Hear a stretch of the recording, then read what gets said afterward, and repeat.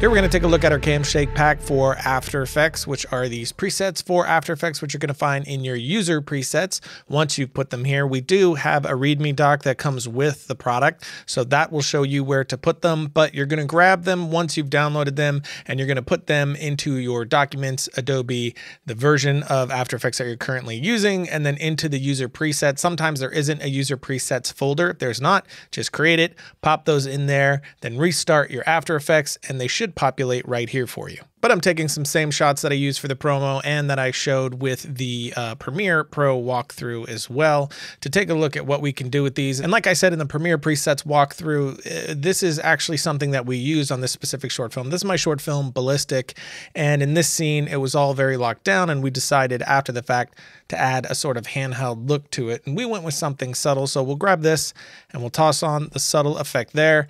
And you can see what it's doing already, but it's pushing our footage down. So we're going to hit U and see what's going on here. And you can see that we have all the data right here, similar to adding tracking data onto here, because that's pretty much what's happening. These were created by taking an actual camera and shooting footage and then tracking that footage and bringing it in. So you're getting a very organic handheld look, because that's exactly what it is. This is replicating the actual movement of real life handheld. So to correct this, we're not going to touch position or rotation, obviously. So instead, I'm going to hit A to bring up my anchor point, and I'm going to adjust my footage that way. And I'm going to need to zoom this footage in as well. So I'll bring it to about 1/16 maybe, and then go back to our anchor points. And I'm definitely going to need to keyframe this to get the shot framed how I want throughout. So I'm just going to hit the stopwatch for the anchor point and start watching it through, and I'll stop when I want it to adjust. Make that adjustment, and then keep scrubbing through until I have something I'm happy with. And then we watch back through, make sure we're not seeing any edges. And there we go. We got a nice subtle handheld movement happening there, which is just adding a little bit of roughness and a little bit of energy into the scene, so it's not feeling as still, which this absolutely shouldn't. A bomb just went off. This should feel chaotic. It's windy. So this is adding a little bit of that idea of that kinetic motion into it without it going overboard. And I think that works really well. But if we jump into another shot, something static like this, we could see what a lot of these shots are doing if we throw on, say, a medium.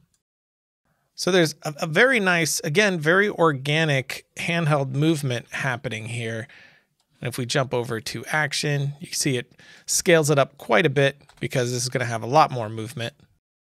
And this is going to be great if you're doing something like a fight scene, or if a character is running and you shot it locked down.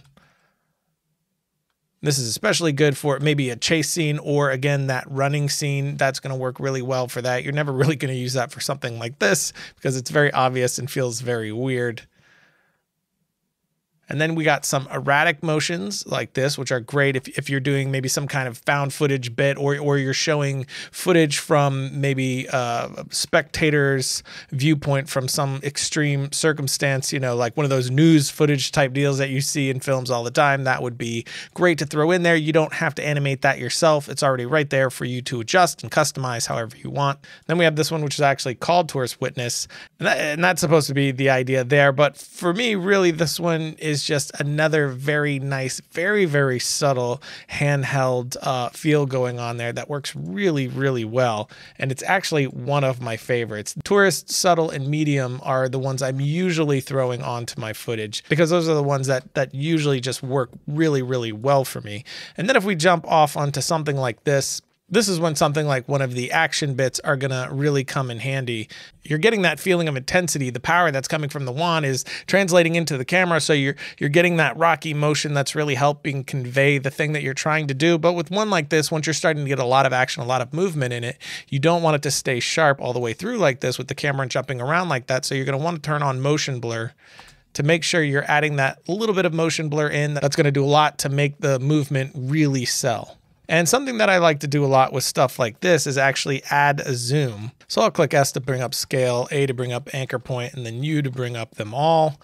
Now I'm going to scale my footage over time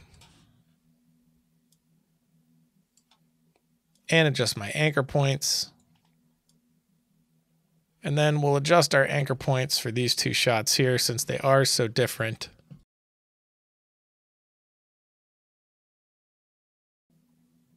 Now, obviously, I would make these 2 different clips in any normal circumstance, but we're just testing here, so this is fine.